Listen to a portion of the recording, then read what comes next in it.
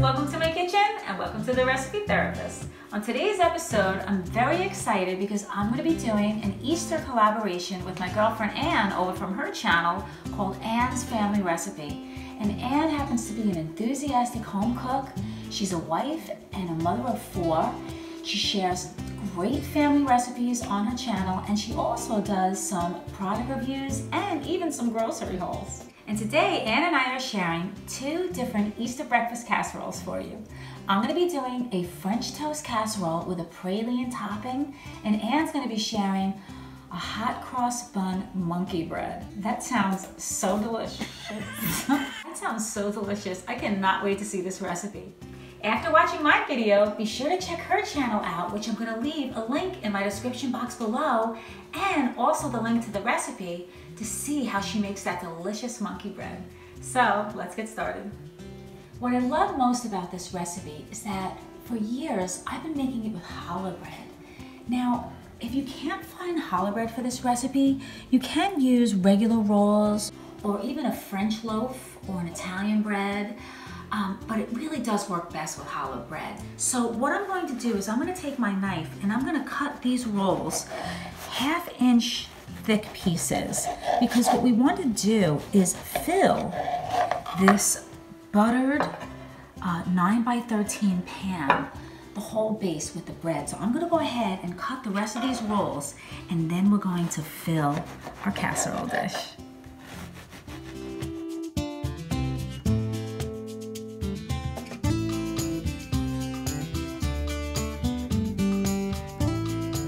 So this is what the casserole dish should look like. You see how it's nice and filled from rim to rim?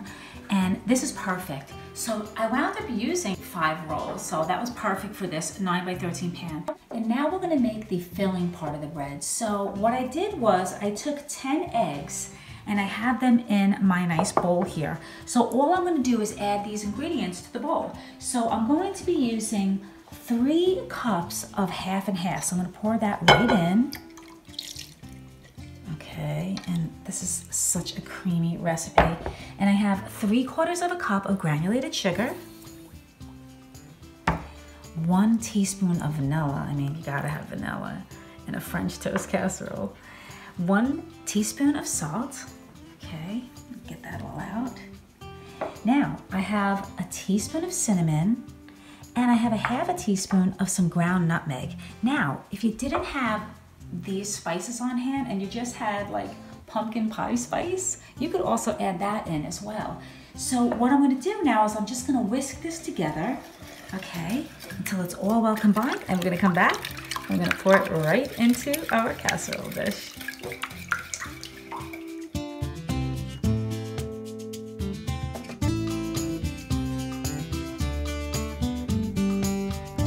This bread is looking so good. It smells so good. You can see that nice custardy filling is in there.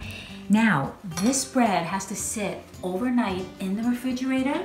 So what I'm gonna do is I'm gonna take my plastic wrap right here, and I'm going to cover the whole thing, okay?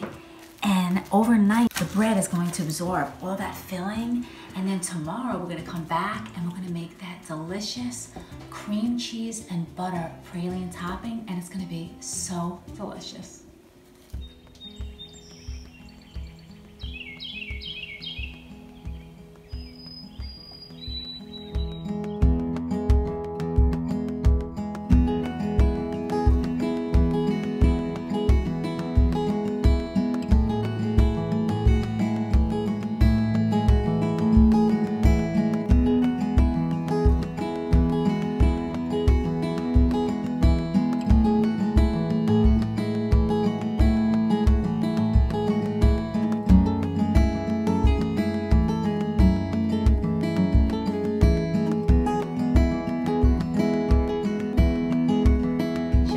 Casserole out of the refrigerator. It's been soaking up that egg mixture all night. It's It's looking perfect, and I preheated my oven to 350 degrees. So now I'm gonna show you how we're gonna do that praline topping. Let me show you what I put into it. I have about 1 cup of brown sugar here, and I took out 1 stick of salted butter and 8 ounces of cream cheese early this morning so that it's room temperature. I chopped up about 3/4 of a cup of fresh pecans, and I saved some whole ones for the top. I'm gonna garnish this casserole dish with. I'm gonna use some salt in it, and I have 1 teaspoon of some pumpkin pie spice. If you don't have that, you can just swap it out for cinnamon. And then we're going to put 2 teaspoons of some maple syrup, and it's gonna be so good. So this is really easy, guys. Basically what we're gonna do is we're just gonna add everything into this bowl. So I have my butter and my cream cheese. I have my nuts going in and my brown sugar. All right. I'm probably gonna put like a 1/2 teaspoon of salt because these nuts were not salted. Incidentally, you can switch up the nuts for any one that you like, obviously. And then I'm going to add my pumpkin pie spice.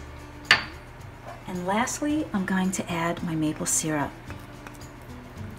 Now, because I have the butter and the cream cheese softened, I'm just gonna take this nice wooden spoon here, and I'm just gonna begin to mash it all together until it all comes together. And then we're gonna put it right on top of that casserole. Just finished mixing my delicious praline topping, and this is exactly what it's supposed to look like. So now what we have to do is take this topping, I have a spoon ready, and we're basically gonna go and put it right in between, you know, the layers of the bread, okay? And I have my oven, like I said before, preheated to 350 degrees, and this is gonna go bake off in that oven for about 40 to 50 minutes. It's gonna be nice and golden brown on top and bubbly, and then we're gonna take it out and we're gonna take a taste.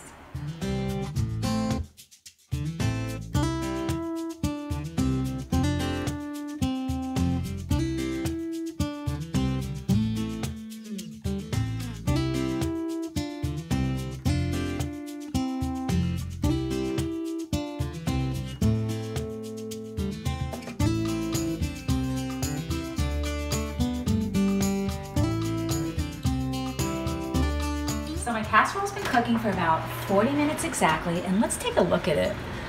Oh my goodness, wow. That looks absolutely perfect. Do you see how nice and golden brown it is on top? The praline is melted, those nuts are nice and crispy. So I'm gonna take this out, I'm gonna let it cool off, and then we are gonna get ready to take a taste. So look at this French toast casserole. It's been cooling off for about 15 minutes. I put some delicious powdered sugar on top, and now I'm ready to go in and take a taste. So I got my hearty spatula here, and this is looking so incredibly good. It's still kind of warm, and you can see that praline topping is like ooey and gooey. Oh my gosh, this looks so good, but it's held up together really, really nicely.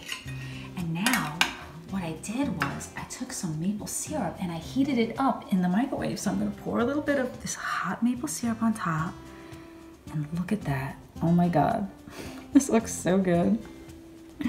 And now I get to take a taste.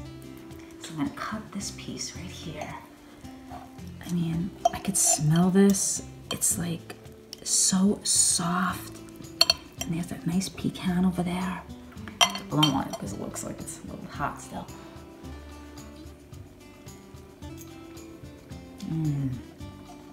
Oh my gosh. This is so creamy, and it has just the right amount of sweetness to it. The nut flavor. I'm telling you, I've been making this for years. It is so good. I want to thank you all for watching today. And I want to let you know that I'm going to leave this recipe in the description box below.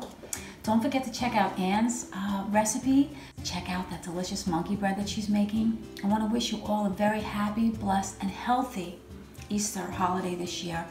And whatever you celebrate, be blessed. And we'll see you next time. Serve up some more love. Take care.